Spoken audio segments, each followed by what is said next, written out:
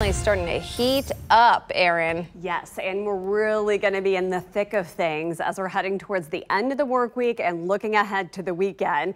We'll certainly be keeping an eye on your forecast over Children's Mercy Park as we're heading towards tonight with a live look right now. We have all of our street lights, so it kind of looks like the stadium's aglow here in the distance. We have hazy conditions over Kansas City right now, and with Sporting Kansas City taking the field this evening. First kick just after 7:30. I expect temperatures will be close to 90 degrees at the beginning, actually maybe not the beginning of the game, but as you're tailgating out in the parking lot before the game, as we're heading towards that first few plays of the game, temperatures beginning to settle into the lower and middle 80s. It should be just fine out at Children's Mercy Park for tonight.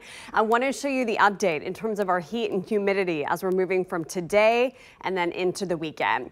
For this afternoon, our temperatures will climb to near 90 degrees. Our heat index will be in the lower 90s. This is exactly what we would expect for this time of year in July here in Kansas City. The only concern is we are going to turn things up a good notch between now and Friday. So I'll show you the newest updates by Friday. We expect all of these numbers will be higher. We'll likely see an afternoon high temperature right around 96 degrees. This is Friday, and the heat index by the end of the work week beginning to climb into the triple digits.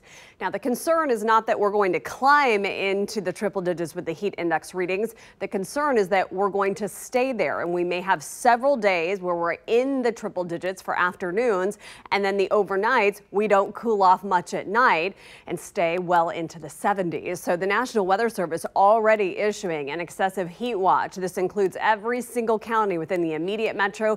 This will begin on Friday afternoon, will last until Wednesday of next week, and we'll be closely keeping an eye, especially for those that don't have air conditioning, for those that work outdoors. Those are the folks who we're going to be a little bit more cautious of as we're moving into this next stretch of heat.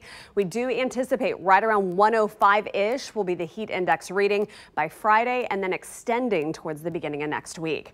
The newest update here of your Security Bank 7-day forecast, the one snag that may break the heat, we could see a few thunderstorms as we're heading towards Sunday night and into Monday of next week. So we're going to keep a close eye on that storm system.